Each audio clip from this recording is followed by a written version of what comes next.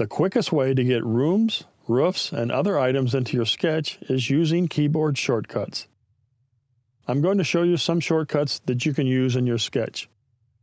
Most Xactimate users are familiar with pressing R to create a room, or B to activate the square break tool, or C to create a staircase.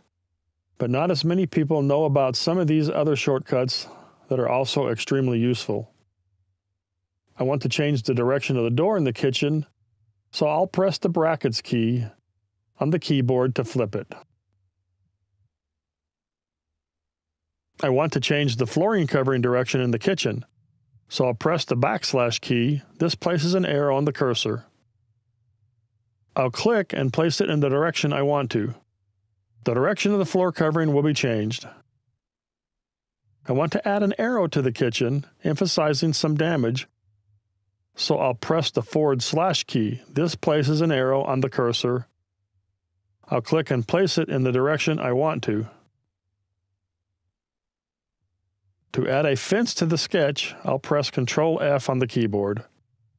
The fence will be downloaded to the cursor. I'll click and drag on the area I want the fence to be placed.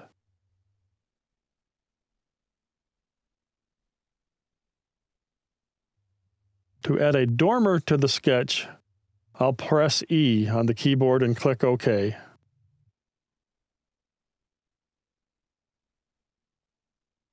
To rotate rooms, roofs, or staircases, use the Q shortcut on the keyboard.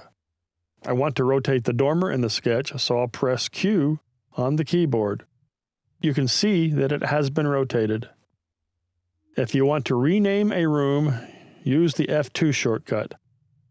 I want to rename the dormer in the sketch, and I'll press F2 on the keyboard and rename it.